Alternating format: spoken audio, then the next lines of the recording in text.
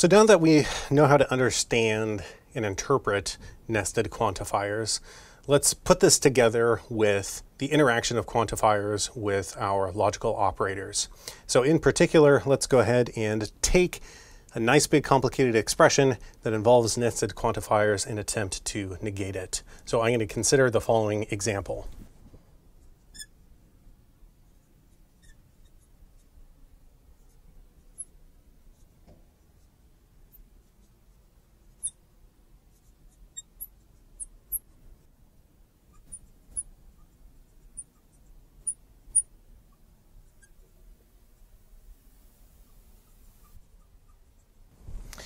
I'm going to try to negate this nice compound expression right here, which involves quantifiers, and simplify it so that no knots appear inside of it.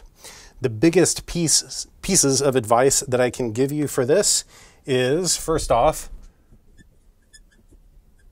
practice, practice, practice. And the next thing is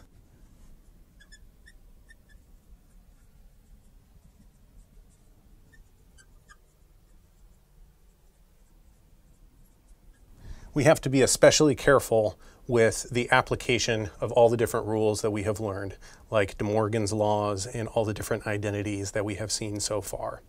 So let's go ahead and take this big statement right here and see if we can negate it. So what I want to do is negate this thing, negate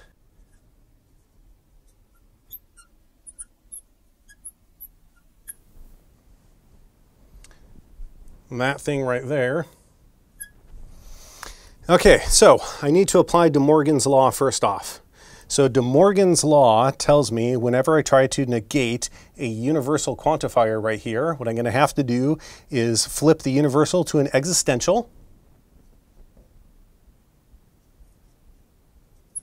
And then I have to apply that negation to the rest of my expression. Well, the rest of the expression includes this existential operator right here. So then it would look like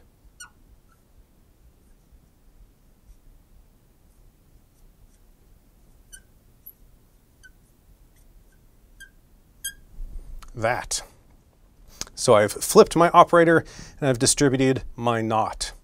And again, I have to apply De Morgan's law right here again, because I'm negating one of my quantifiers. So applying De Morgan's law, I have that this thing is logically equivalent to, I flip my quantifier, and then I negate everything inside of here.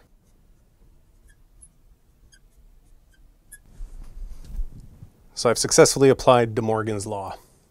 Unfortunately, it asked me to simplify this so that no knots appear. So I'm going to have to apply De Morgan's law again, but this time over a conjunctive right here, over this and.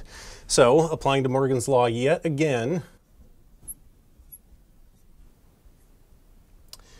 I'm going to get not x less than or equal to y, and I flip my operator so it becomes an or, and then I negate my p of x right there.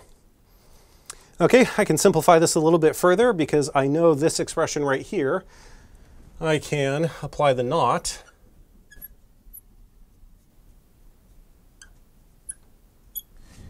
And then here, well, I don't know what p of x is, so I'm going to have to leave that not inside. So am I stuck? Have I failed? Have I not been able to simplify that so that no knots appear? Well, actually, I remember my definition of implication. So by definition of implication, I can rewrite this thing, this part, as an implication. So this would be my hypothesis, and that would be my conclusion. So I could rewrite this as